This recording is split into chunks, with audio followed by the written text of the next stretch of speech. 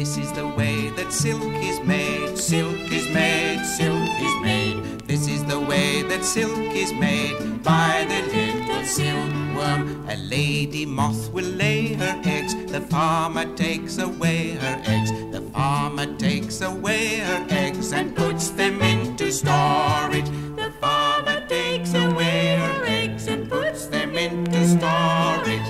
In the spring the eggs are hatched in an incubator.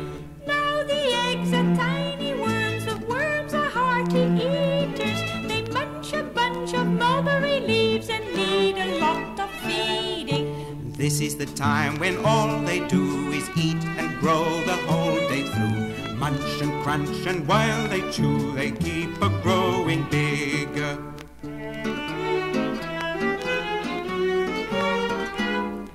One day when they are kind of big and through with eating like a pig, they look around to find a twig to fasten their cocoons to. The farmer knows just what it means. He rushes racks upon the scene. No worm will lack a bit of rack to fasten its cocoon to. Now they begin to spin cocoons, and here is how they do it.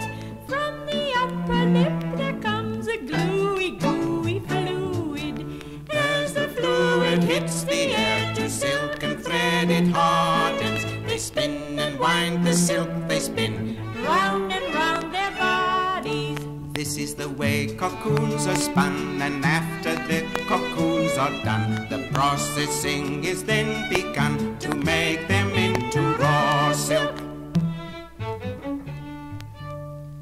The cocoons are sorted for color and soaked in water to soften the gum that holds them together. Then the cocoons are unwound, and strands of several of them are joined together to form a thread. These threads are processed and combined to make stronger threads that may be woven into a variety of silk products such as satin, crepe, velvet, and brocade. This is the way that silk is made, silk or satin or brocade. This is the way that silk is made by the little silkworm.